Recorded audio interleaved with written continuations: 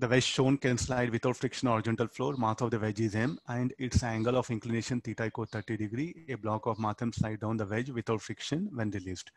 The wedge and the block are free to move. I think once I discussed this idea, if you can recollect.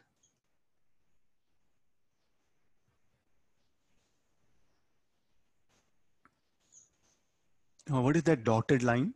What is that dotted line? The diagram is very important. You have to put effort in understanding first the diagram.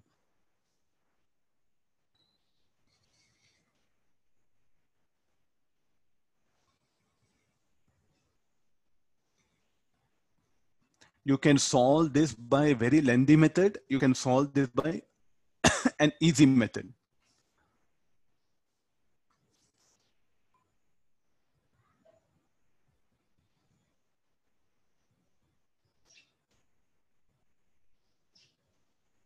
Yeah, okay. No.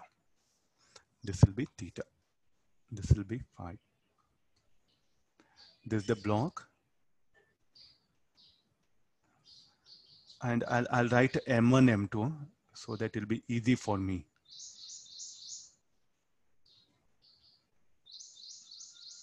Now I'm just changing the symbols for our convenience. Small m is M1, capital M is M2. Where is the, now what is the state of wedge? Wedge will also move.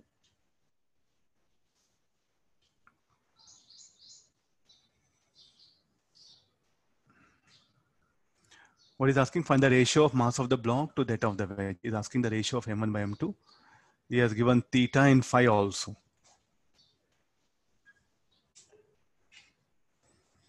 Okay, now you do one thing. Take help of two frames. Get into the part. Like let there be a person and let there be a person. So there's a person Q, there's a person P. What person P will comment?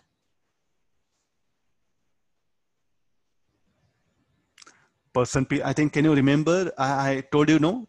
Like whenever a block is moving on inclined plane, in which frame the problem is very difficult to solve? Where the block and wedge both are moving, in which frame doing problem will be very difficult? In the ground frame, no? Because in the ground frame, we don't have perfect idea regarding in what direction the block moves. But in this question, what he has given information?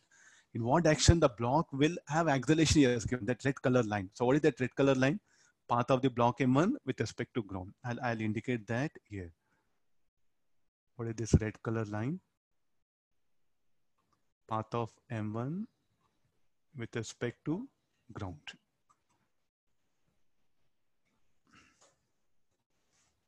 If the path of block related to ground, an angle phi. So that's what I'm indicating here. So person P, what he comments, the wedge will move horizontally. In what direction the wedge should move? According to this, it should move towards, no? Person P, what will comment? The wedge will move towards right and the block M1 will move along the red color path. So therefore, in what direction I should show the acceleration of block M1? Somewhere like this. I think there's the only problem you have come across situation of like this. Remaining all problems, we never know the acceleration of block with respect to ground, the direction. But here, the direction is given.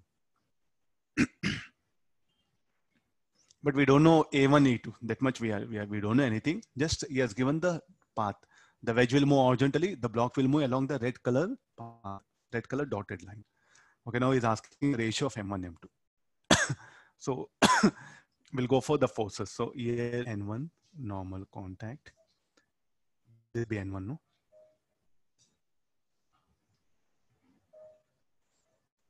What makes the wedge to move along y-axis, along x-axis? The normal reaction only.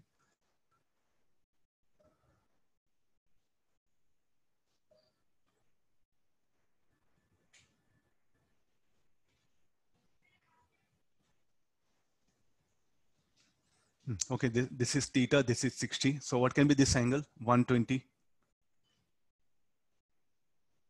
So what should be this angle?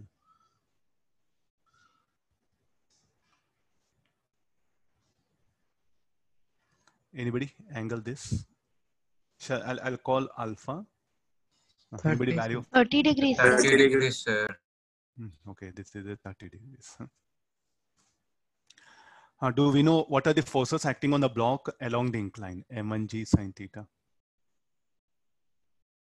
Here, M1G cos theta.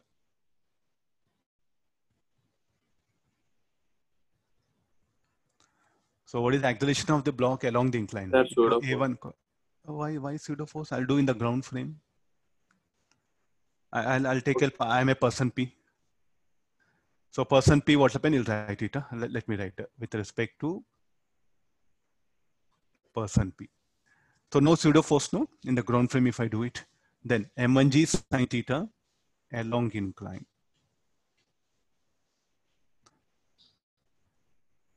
M1G sine theta should be equal to M1 A1 cos alpha. And get cancelled. So G sine theta is how much? 30. So 1 by 2.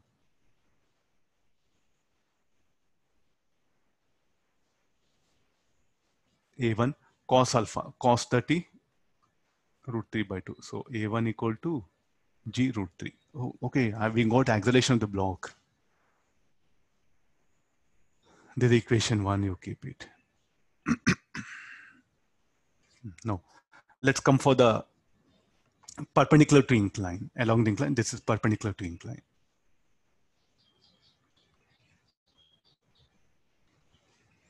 What are the forces? M1G cos theta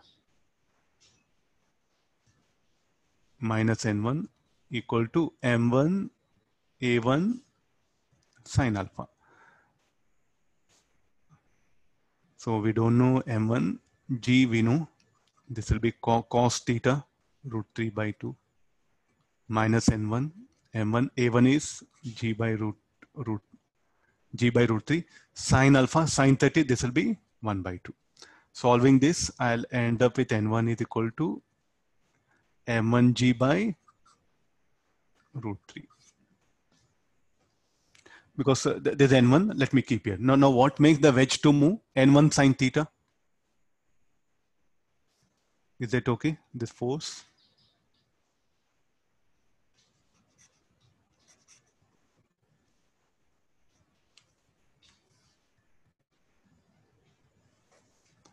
Okay, if I resolve the force, so how much I'll get here on in this direction? N1 sin theta.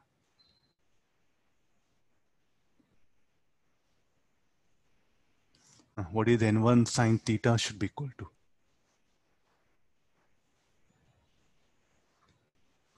M2 E2. Do we know N1 value? S M1G by root 3. What is sin theta? 1 by 2 equal to M2 E2. So here finally M1 by M2 is equal to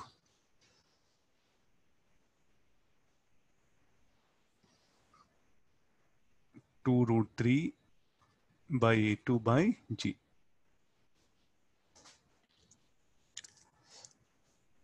Yes, now this is equation 3, you write it. Sir, what's the final answer, sir? Final answer, just I'll give it my little bit. M1 by M2 should be 2.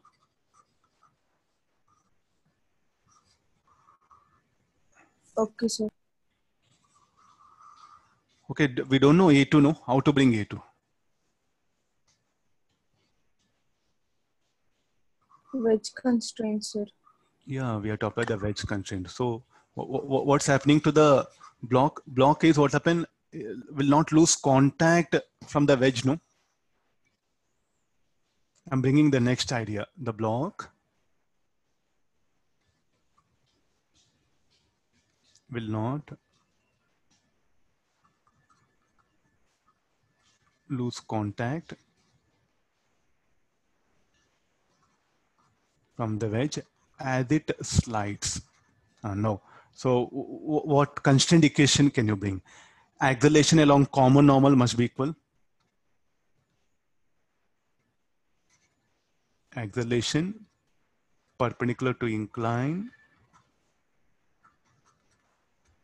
of them must be equal. Any reason for that? This N1 is non-zero. This is the reason. What shall I write now? So any constraint equation, A1 sine alpha should be equal to the constraint equation. So acceleration of the block is how much? Like this. Okay, there's a A2, no? So here you have to take this as theta. So I'll write down the equation here. A1 sine alpha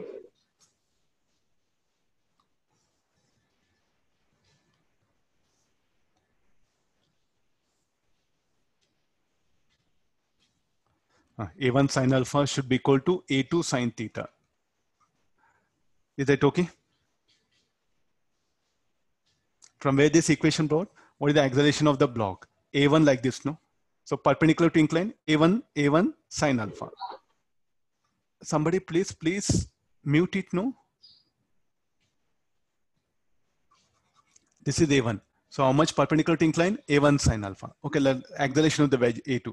Perpendicular to incline, how much it should be? So this will be theta, no? If you resolve it. So what can be this angle?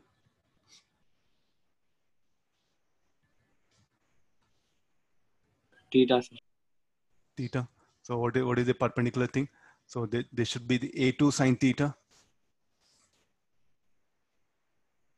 Okay, got this. I think now what happened? Do we know A1? Yes, we know A1. Substituting that, A1 is how much? G by root 3. Sine alpha. Alpha is 30 degrees, so 1 by 2. A2, this will be 1 by 2. So what is A2 equal to? G by root 3. So the equation 4. Substituting 4 in 3, we'll get the required answer.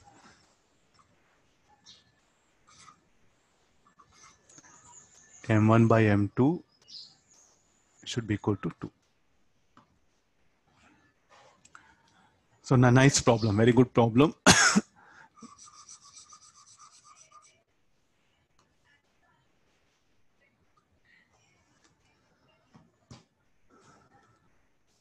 Okay, just make observation. I'll scroll up.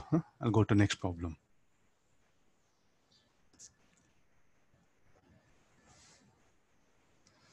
So that wedge constraints is very important. Some wedge constraints are not something, anything that one.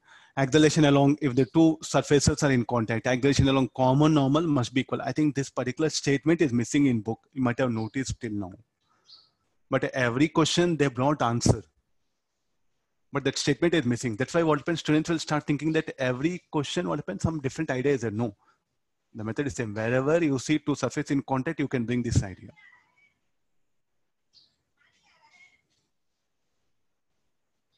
Yeah, one more. All this today, what all I discussed now, all they are from PATHFINDER.